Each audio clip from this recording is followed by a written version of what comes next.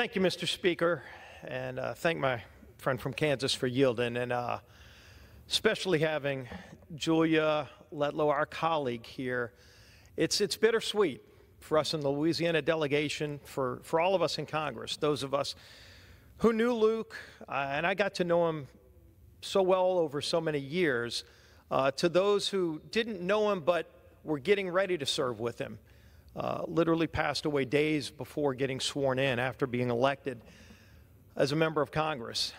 But it's Luke's journey, it's Luke's story that we're here to celebrate today, and ultimately which will live on at the Luke Letlow Post Office in Rayville, his hometown. He was born in Start, Louisiana, in Richland Parish, and it's there in Richland Parish that this post office that we're dedicating is hopefully going to be enjoying a formal ceremony with all of us and the whole family. But when I think of how I first met Luke, it was when he was working for Bobby Jindal.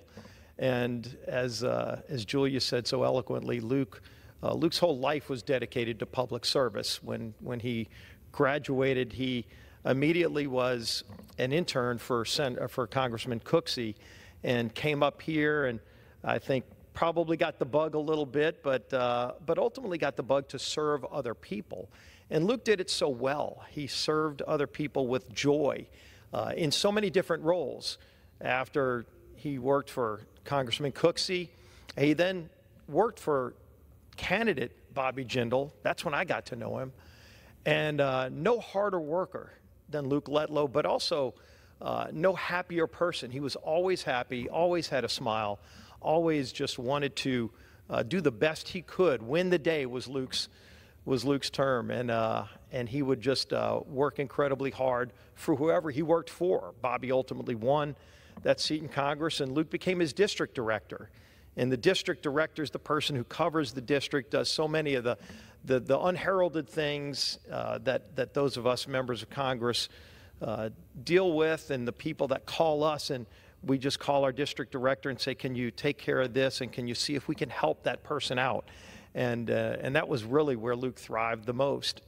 And then ultimately he went into the private sector, but was called back yet again when Ralph Abraham ran for Congress, and Luke served as his chief of staff. And Ralph had set a term limit on himself, and when the term limit hit, Ralph stepped down from Congress. And at that point, that's when Luke made the decision, here's my moment, do I do this? And ultimately he decided to run. I remember he and I spoke when he chose to get into the race as a candidate. And I knew he was going to do well. I could just tell, because he was a natural. He was a natural with people. He actually cared about people. And it's hard to be in this line of work without caring about people. But he had done it in so many other roles for so many other people. And finally, when it was time to run himself, he did it with the fervor that you would expect. He never slowed down. Every single day he worked so hard. I know for those of us who have gotten to know Julia so well, the family is what always came first to Luke. And he wanted to be known really first as a husband and a father. And he did both of those jobs incredibly well, exceeded, I'm sure, what anybody would have expected. But the legacy that I think we all really remember of Luke here is that of a public servant. When you hear all of the things that he did in his life, he was somebody who just wanted to serve other people, and he did it so well. I think the hardest part for me is after he had gotten elected, we talked a lot because he was so eager to get ready for this new role, this new career, to come up to Congress and do something that he had thought about doing for so long, a role he had played helping so many other people who served in Congress. But now this was the time where he was going to start his new career. And he was talking about what committees he wanted to get on. And in fact, in the days before he passed, the last conversation I had with him was about him talking to me about what committees he wanted to be on and how he wanted to best serve that district and all of the parishes. It was a very large, sprawling district, and yet he couldn't wait to serve in that capacity. And that was the conversation that we had. And you never thought someone so young and so vibrant could leave us so early.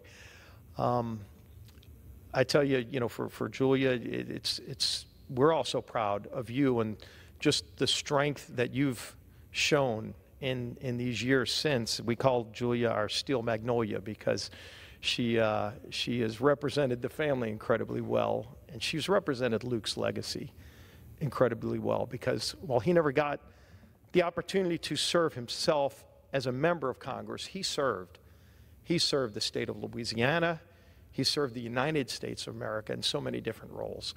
And I consider him a colleague because we talked about what that would be like so much. And I just think this is one way we can pay tribute to Luke's legacy of service, to name this post office so that people, when they're carrying out their daily chores and going to check their mail or send an important note to somebody, they can just look up and think about what Luke meant and what they meant to Luke, because he really did care about the people that ultimately he worked for and that he was going to represent in Congress. So with that, I think on behalf of the whole delegation, and I know others are going to be speaking as well, but the legacy of Luke Letlow will shine on for a long, long time, but it's what he represented, and that spirit, that just strong, positive energy every single day to win the day, is what I will always remember about Luke Letlow. And so I urge all of my colleagues to pass this bill